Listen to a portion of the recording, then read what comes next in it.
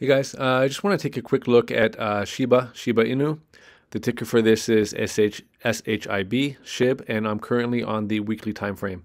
Now, I did a video on this coin, I think it was about 8 or 9 days ago, and at the time, we were just right here. So we had fallen below this level of support, and it had become resistance. So we were right around here, and then I had all these levels marked out, and I said, just watch for the break of this downsloping level of resistance.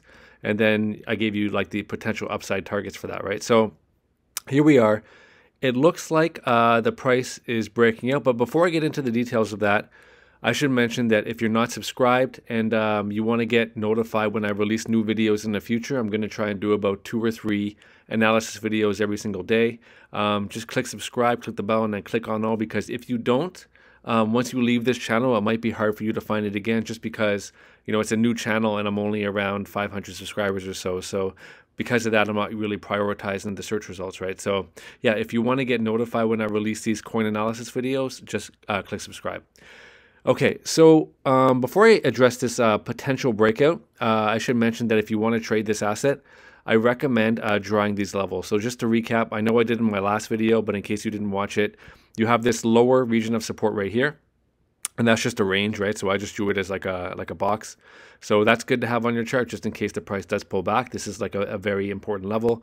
And then I have these 2 horizontal lines, and I draw these lines on the weekly time frame. So as you can see, the price really respects this particular level right here. So you see, I look for where the candle body closes, right? So right here was a level of resistance. And then right here, then we had this huge bull run and this kind of like long drawn out retracement. And then you see where we got support. It was right at this previous level of resistance that flipped to support. So then we had these 2 candle bodies close above it. We sold off below it, but the bulls came in right at around Sunday evening, and they defended the level, right? So we had the candle body closed above this level.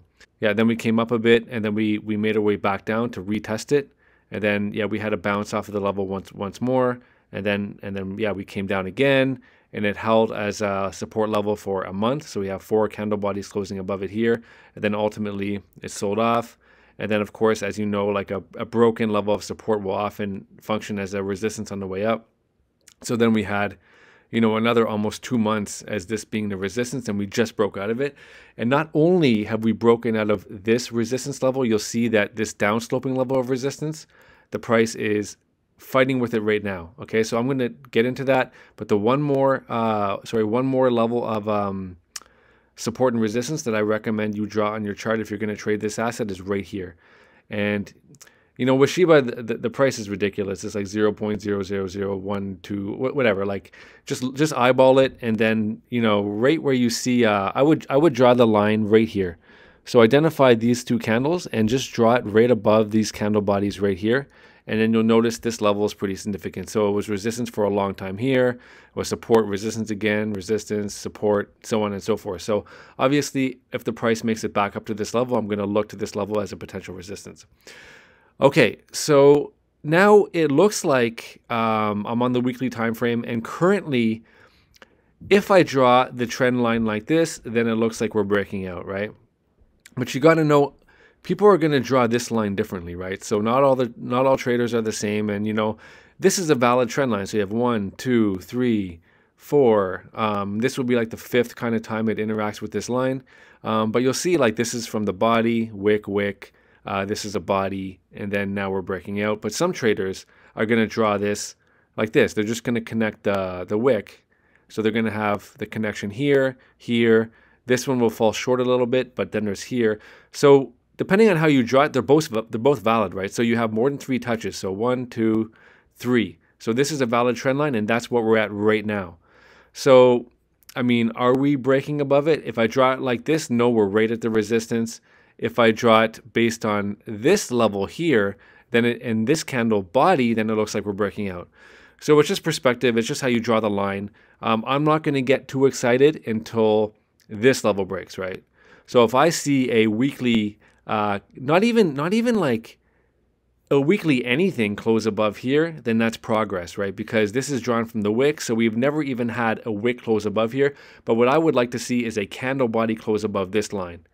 And then I'll be like, okay, That's a strong breakout, and then perhaps you can go to a smaller time frame, look for a retest, buy the retest, and then try to target these upper ranges, right? But remember, this level here is going to be most likely a level of resistance.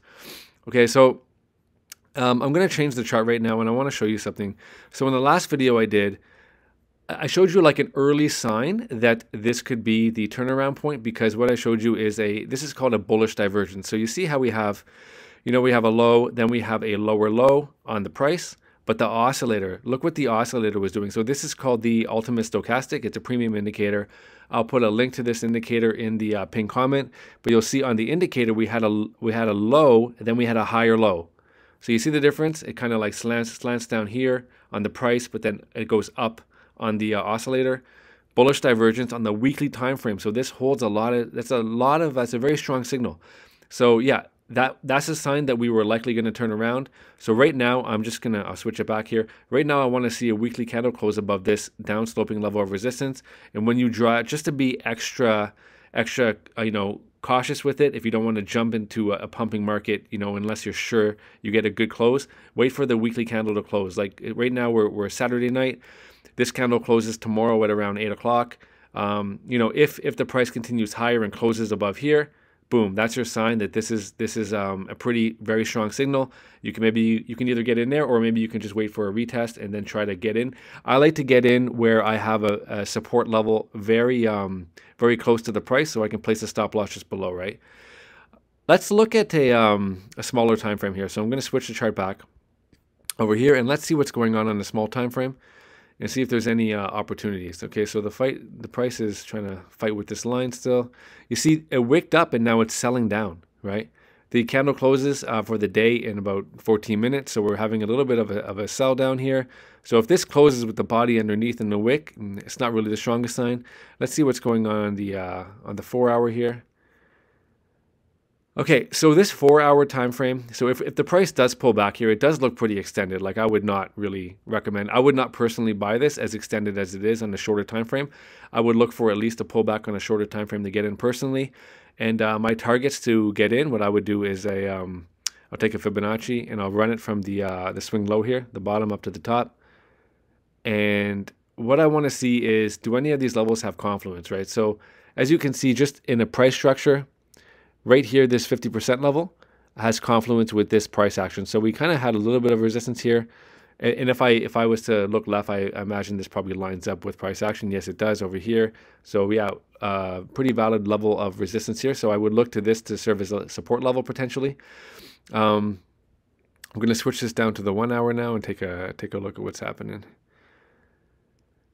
Okay, when I look at this on the 1 hour, okay, so the 382, if it makes it down here to the 382, drawn from this swing low all the way down here, then yes, that does have confluence with the price, and so does this 50. So these two levels would be good. But if I drew the fib from this swing low here, I imagine that, yeah, we've already kind of came down to the 382.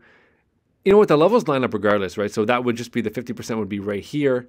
So it lines up regardless any way you wanna draw it, which low you want to draw it from. But yeah, say if the price comes down here to this 382, top of this price action, that could be a potential entry, and then you just place your stop loss just below.